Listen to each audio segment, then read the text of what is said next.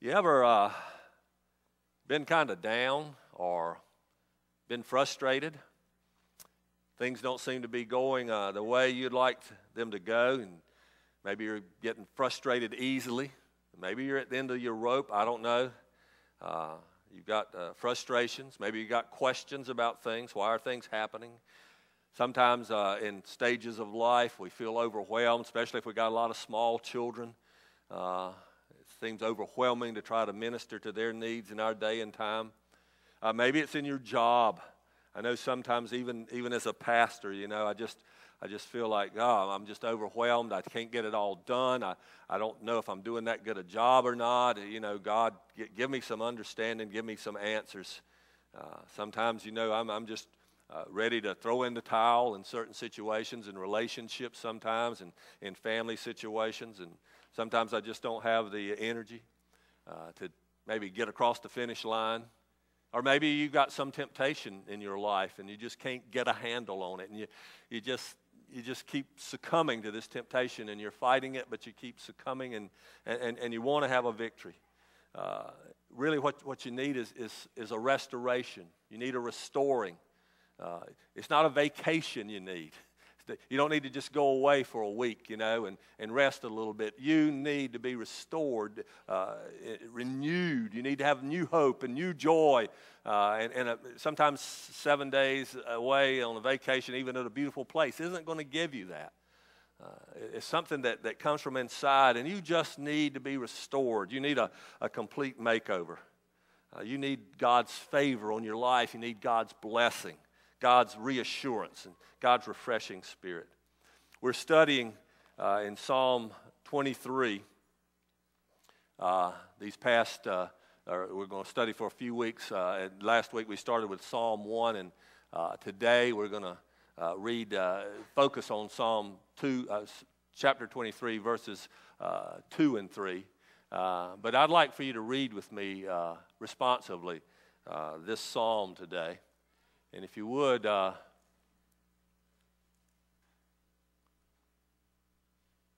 it's not up there. Y'all all remember it from probably from heart. Let's stand together and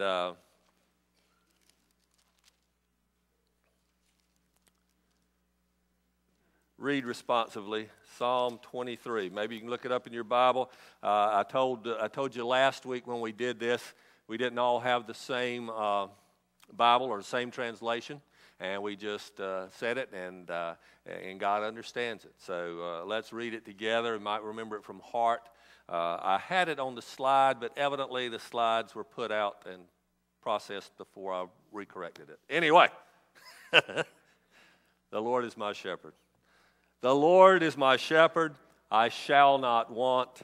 He makes me to lie down in green pastures. He leads me beside still waters.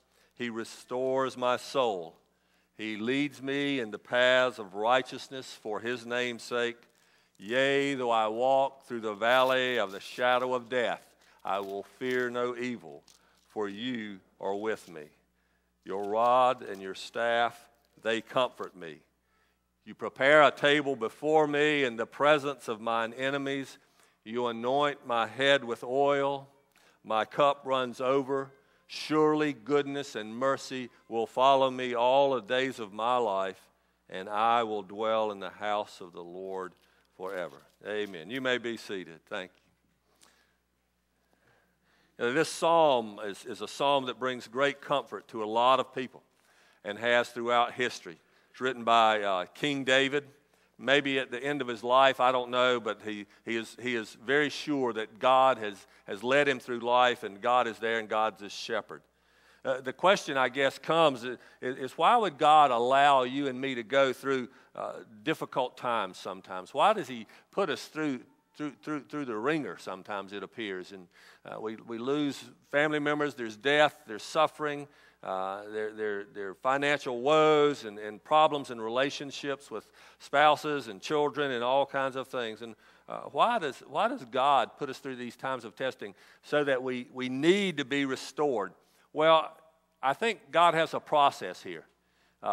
Number one, when he makes me to lie down in green pastures, that speaks to me that he leads us to a crisis. And we're going to talk about that a little bit more. He makes me to lie down in green pastures.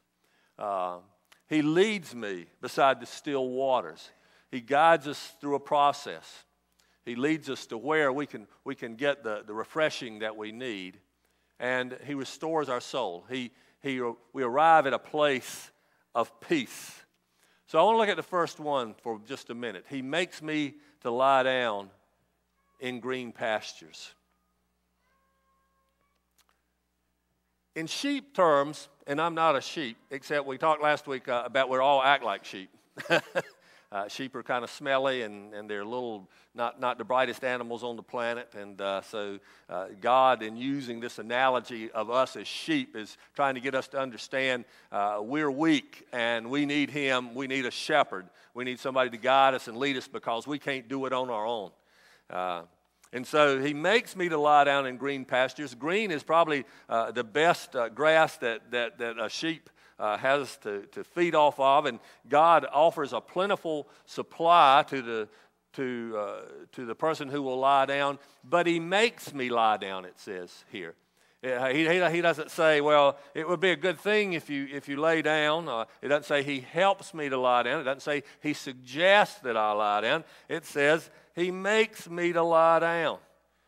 I think He's trying to get us to understand here that so often we think we know where the pastures are the greenest. We think we know what's best for us. And so we run off and get ourselves sometimes in all kinds of straits and issues, I'm in love, and so that love makes us do stupid things sometimes, Not that love's bad, but we think we know what's best for ourselves. And so the psalmist says here, he makes me to lie down in green pastures. Sometimes we think it's greener on the other side. And so we jump from where we are to get to the other side, and we get to the other side, and we found out that grass is just like the grass on our side. It turns brown. You got to mow it. You got to do everything to that grass that you had to do with the grass on this side. Here it is. If we neglect our relationship with Christ, He will make us lie down. Very important thing for us to understand. Maybe He wants to put us in some pastures to feed us that are not pastures of our own choosing. They're pastures that He chooses for us, and He knows what's best for us. And He puts us there to deal sometimes maybe with our rebellion or our stubbornness. Maybe sometimes He puts us in a hospital bed. Maybe sometimes it's God that's put us in the funeral home because of someone in our family. Maybe it's sometimes God leading us when we get that pink slip and we lose our job, or our bank account is overdrawn and we don't have enough money, or maybe we're in a period of loneliness.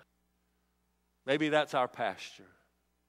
Or maybe we're in a painful relationship with a child or a spouse, and we're seeing somebody else suffer, or maybe we're suffering because of that relationship. You see, we tend to be rebellious in spirit, and that's why the Bible uses this analogy of sheep. We're prone to wander off. We're prone to do our own thing. See, there are two kingdoms in the world. There's the kingdom of God, and we pray for that kingdom to come in the model prayer, in the Lord's Prayer. We pray, Thy kingdom come on earth as it is in heaven. And the reason God wants us to pray that prayer is we need to seek God's kingdom. Seek first His kingdom and His righteousness, and then everything else will sort of work together, the Bible tells us. Jesus tells us in Matthew. Seek His kingdom. So there are only two kingdoms. There's the kingdom of God, and there's the kingdom of me, or the kingdom of self. And it disguises itself in all kinds of ways. It can be ball, or it can be sex, or it can be lust. It can be just all kinds of things. But it's selfishness. It's me. It's what I want. And what we need is the kingdom of God, and we're prone too often to be self-centered, and we want to be self-dependent. We want to be independent in a sense. And God needs sometimes to get our attention. Sometimes God allows us to be broken so we can realize our need for Him. Sometimes God allows us to be broken so we can realize our need for Him. Philip Keller, great author, wrote a book, A Shepherd Looks at Psalm 23, several years ago. And he says in that book, and I'm not familiar with all this, but he says in Middle Eastern culture, with a shepherd and the sheep, that sometimes there's some sheep that just keep wandering off, and little tiny lambs. And they'll wander off and keep wandering off. And so the shepherd, they won't follow the shepherd. And so the shepherd sometimes will take them up and hold them in his lap and break their tender little leg so that they can't go off anywhere else. Now that's painful and that hurts. But the shepherd's doing it out of love for the sheep, that the sheep won't wander off and get into things that he shouldn't get into. He needs to lie down in the green pastures. And so the psalmist says, He makes me to lie down in green pastures. He doesn't allow me, He makes me. And I think that's very interesting, that God makes us lie down for our own protection and our own good. He wants to bring us to a place where He can restore us, but we can't be restored until we get in an alignment with His will and what He wants us to do. He wants us to humble ourselves before Him. Have you ever been in a place of genuine humility? Are you there right now with God? Are you in a place in life right now that you're saying, God, I can't do it. God, I need you. Do you get up every morning and say, Jesus, I need you. I can't do this. I want you more than anything in the world. I want you to show me where the pastures are. You know, get my life straight. Brokenness doesn't just say, God, I need you. It says, God, you are all that I need. You're all that I want. I'm not going to make any demands or any requests. Jesus is enough. Just give me Jesus and I'll be satisfied. He's all the world to me. You ask, well, what should I be broken of? Well, I know what I need to be broken of. I need to be broken sometimes of this I can do it all myself attitude. I feel like sometimes nobody else can do it as well as I can do it. I just got to do it myself. You know, well, maybe God wants other people to do it, even if they don't do it quite like I want it done. And maybe He wants me to learn to be happy with the way other people do it. You know, God needs to break us of our stubbornness. I'm going to do it my way. Or our pridefulness, or our willfulness. You can't make me do that. You know, it's my right. I want to do what I want to do. You know, I got rights.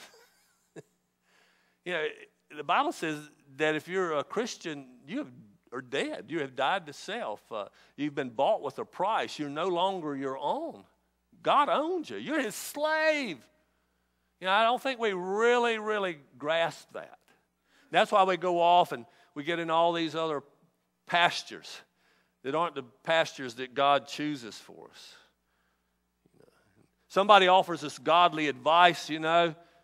Well, I love this person. I'm in love. And, you know, all these red flags, boom, boom, boom.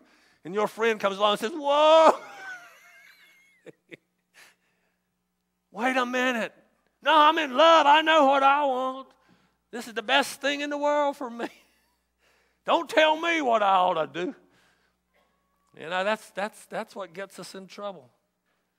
Or, you know, I've suffered a lot and I just deserve this. I just want this.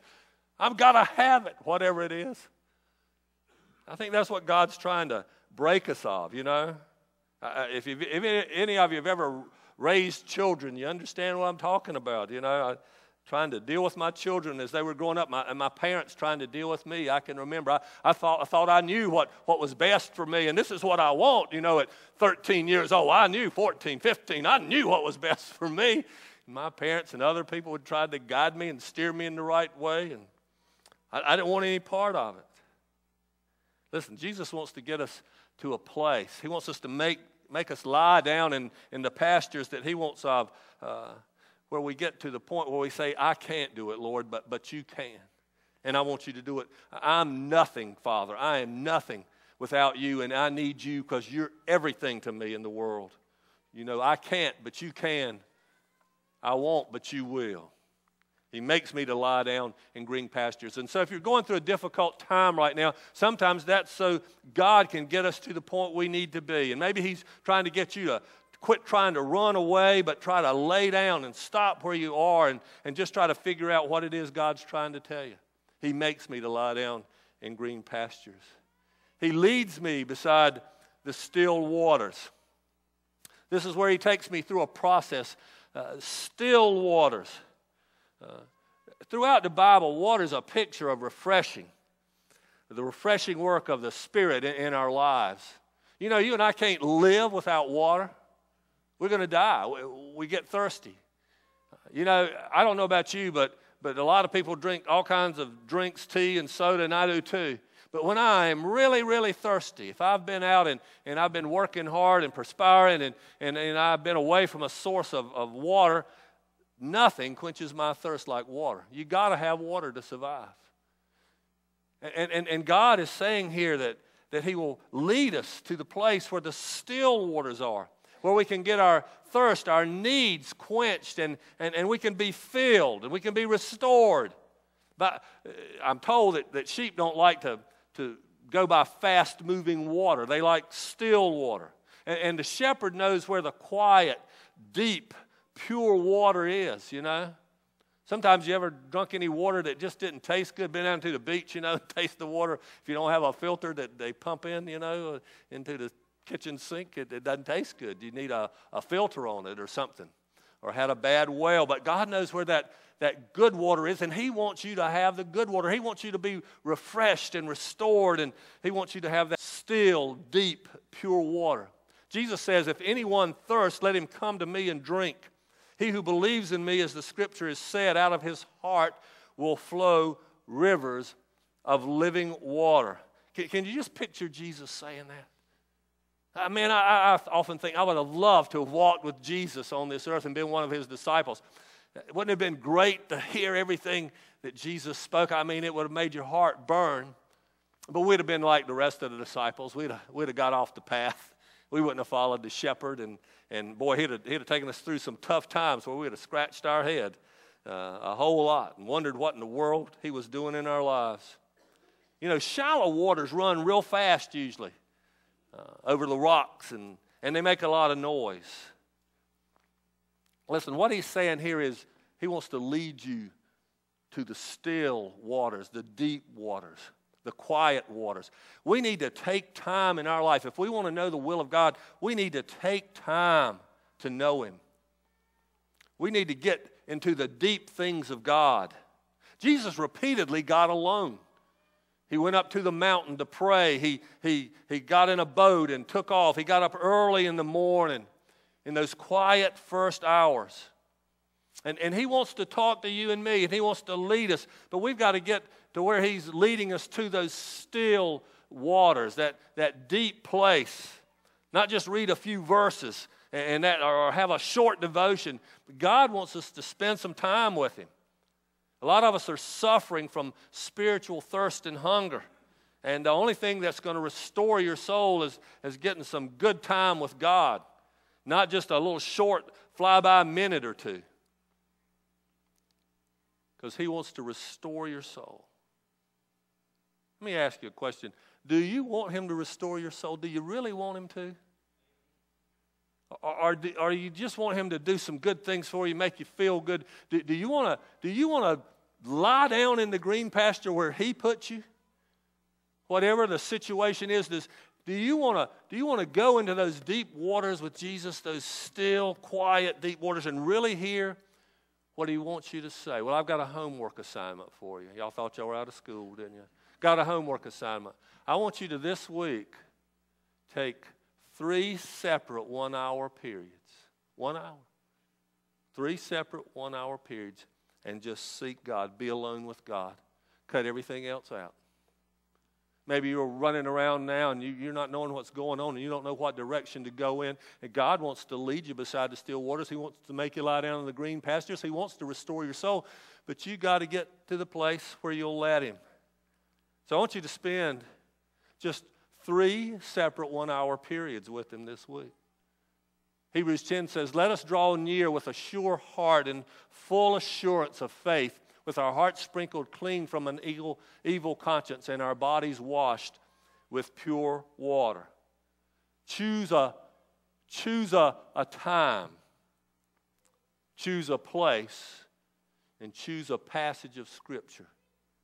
When you take these 3 separate 1-hour periods, don't just go in and pray and flip open the Bible and say, God, show me, Take some time. Go through John chapter 15 through chapter 21. But you take some time and you spend it. That's when Jesus is getting ready to ascend into heaven, and He starts talking and telling His disciples what He's praying for them and what He wants to happen in their lives. That's John chapters 15 through 21. That'd be a good place to start. But choose a time and choose a place and meditate on the Word of God. This is what I want you to do. I want you to what we call inductive Bible study. I want you to take the Word of God. It'd be just as well if you don't even have notes in your Bible. Take a Bible and read through that chapter. And then read through it again. And ask questions. Why is this? What is this? How is this? And just keep reading through it and letting God speak to you. And just open your heart and open your ears, open your mind. Speak to me, Lord. I want you to do that this week. And I want you to find those peaceful waters and that green pasture. And I want you to be still and know that He is God. And take the Word and let it meditate on and let it have its effect in your heart. And then go out and apply it.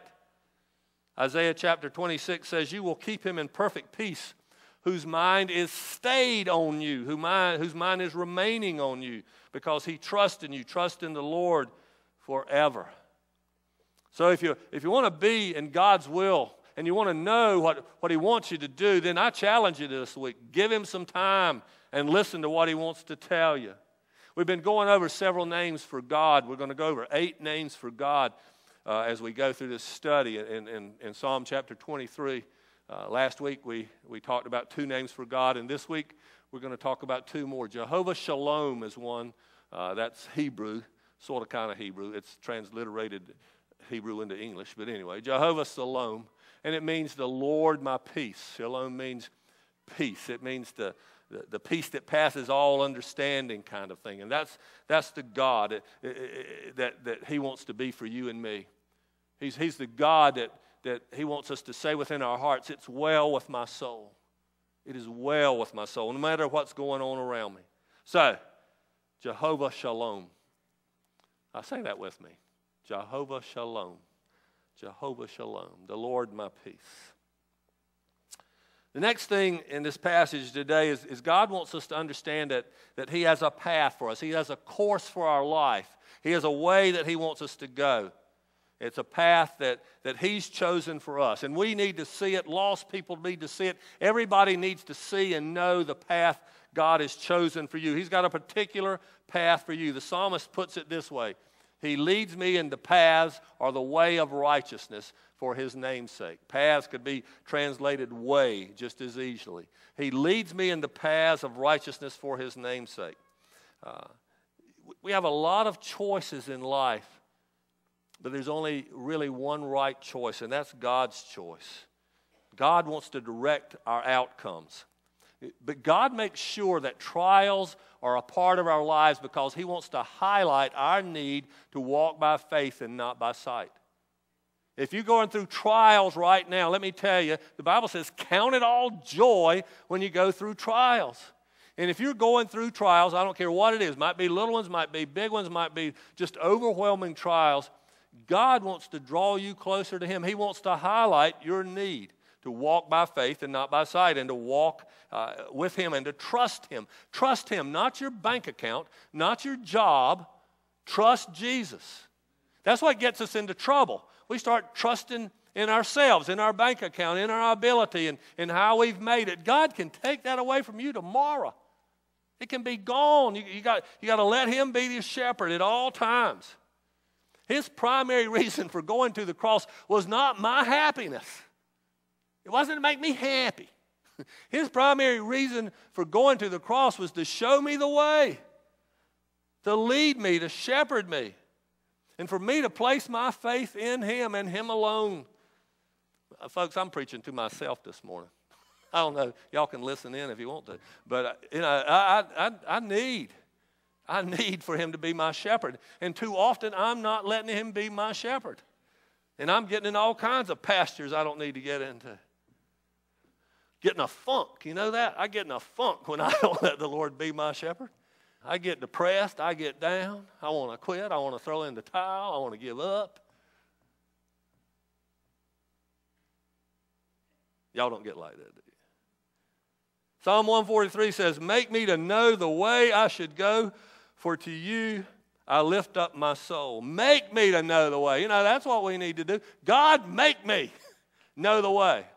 That's like praying for patience. You know, people say, don't pray for patience because, man, God will put something on you where you're going to have some patience. Well, this is the same thing. Make me to know your way. I don't care what it happens. Listen, I've only got a short time on this earth. I want to be ready when I arrive in heaven. I want him to hear, well done, good and faithful servant. I want to be ready. So make me know your way. Make me lie down in the green pastures. Sometimes that's the only way I'm going to get there. You got to make me. Blessed is everyone who fears the Lord and walks in his way. Who fears the Lord? Do you fear the Lord? You know, my daddy, I feared. I love my daddy. My daddy loved me. You know, but I knew there was a line. I crossed it once or twice. I didn't want to go there. You know, I had fear for him. Fear is not necessarily something bad. We need to fear the Lord. We need to know that he can cause some things to come into our life to help us mature and grow. He can discipline us. He can chastise us. He says those whom he loves, he chastises. In Exodus says, if I have found favor in your sight, please show me now your ways that I may know you in order to find favor in your sight. You know, when we search and we hunger and thirst for Jesus, we hunger and thirst for righteousness, then you're going to be filled. Life knocks at our door every morning when we get up, before our feet hit the floor. And it offers us choices to pursue. And we just need to include God in those choices. We need to let him be the shepherd he wants to be. And say, God, guide me today. Instead, I get out of the bed and I've made 1,000 choices, you know, before I walk out the door. And I haven't really consulted God in most of them. It's just things I do. You know, first thing we should do in the morning is not say, good Lord, it's morning. It's good morning, Lord, you know. That's an old one, but it works. When you make the Lord your shepherd, he will guide you in the right path. Claim that. He wants to.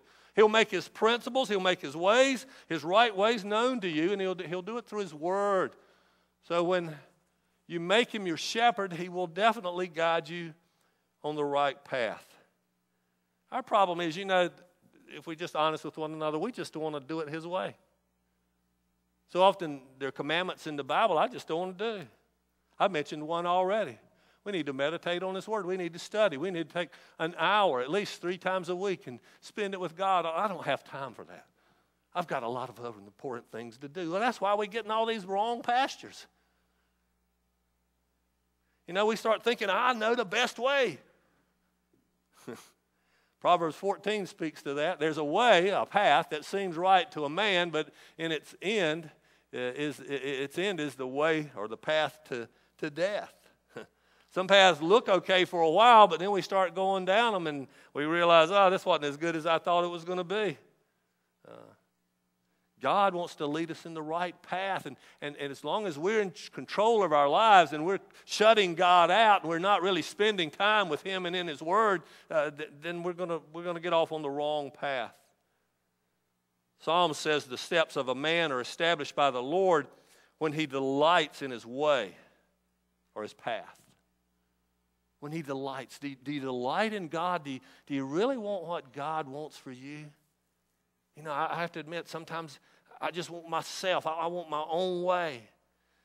But if you want your steps to be established, if you want to know you're on the right track, then you got to dwell on the Lord God. You got to look to Him. You got to delight in Him. You got to have a relationship with Him.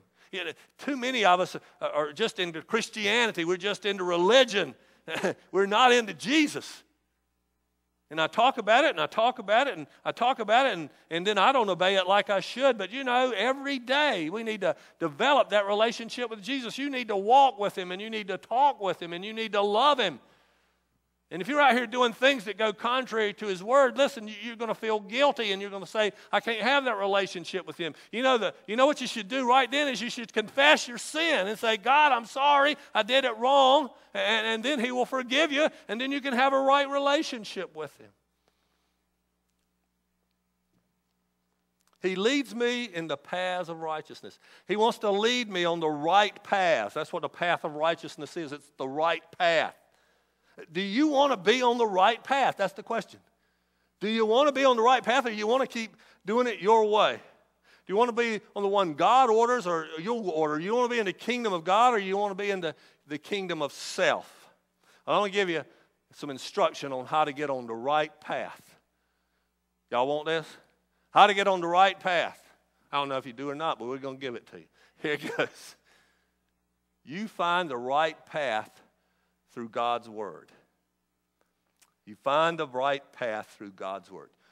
Psalmist says, your Word is a lamp unto my feet and a light to my path.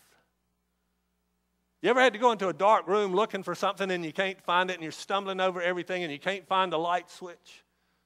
That's a terrible feeling. You know, and you got to find it and you want it, but you can't find the light switch and you can't see anything and you're totally dark. Well, you need to turn on the light, you know, and if you finally find that light switch and you turn it on, you can see, you know, and that's what we need to do spiritually with God. And we do that through His Word. And this, you don't, to hear from God, you don't rub the Bible like it's a lamp and hoping it'll pop open to the right verse. You get in it and you study in it day in and day out. You might have a particular need and you're over in Leviticus reading. You know, keep reading in Leviticus. God will show you. You know, but study His Word. And, oh, yes, open it up in different places sometimes, but have a method of studying. Regularly feed on the Word of God. If you want to be in the paths of righteousness, another way to get there is you find the right path through godly counsel. The Bible says the way of a fool is right in his own eyes, but a wise man listens to advice.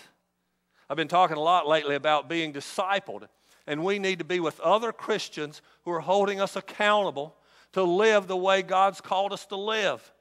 The problem with most of us is, me too, is we come to church and we're in a crowd and the preacher preaches, and sometimes the Holy Spirit might say, yes, you need that. And in your heart, you're aligned with the Holy Spirit. You say, yeah, I need that. I want to do that. And then we go out into the world, and by Wednesday, we were just defeated. I failed. I can't do that. That's just too hard. We need somebody there to encourage us during the week. Or we go to Sunday school on Sunday morning, same thing kind of happens, and we get challenged and we say, yes, that's the way I want to live my life, that's the right way. But during the week, sometimes we just get lost in all the stuff going on. Well, we need people who are in prayer with us, who we're accountable to. We need wise counsel from people who are also trying to seek God and seek His will. We get too much counsel from people, you know, down at work, and they're not even Christians, and they're telling us, yeah, I'm not really happy in my marriage. Well, get out of it. That's not good advice. You need to do what makes you happy. That's not good advice. You need to do what will bring joy. Deep-rooted joy, and only God can bring you that joy. You need to do what He wants you to do. You need godly counsel. You remember, I can remember as a young person, you know, getting even into my early 20s and doing something that I did was ashamed to tell my daddy or afraid to tell my daddy because I was afraid my daddy was going to say, son, that wasn't the right way to do it. You know, because I didn't want to hear correction. And I knew in my heart that really I had not made the wisest choice in the world, but I didn't want him to know it because I didn't want to hear it from him. That's the way we are. But we need godly counsel. We need to listen. Even if God tells us it's a bad plan and we got to reverse course, we got to do it. You find the right path through the Spirit's prompting. Bible says, it is God who works in you both to will and to work for his good pleasure. Philippians chapter 2. A lot of us want God to guide us, but we don't want the Bible to guide us. We want God to guide us, but not the Bible. You see, that's the same thing. If the Bible says do it or don't do it, then that's what we need to do or don't do. God's not going to tell you to do something that's contrary to his word. I don't know how many times in my Christian life I've heard people tell me, well, God told me to do that.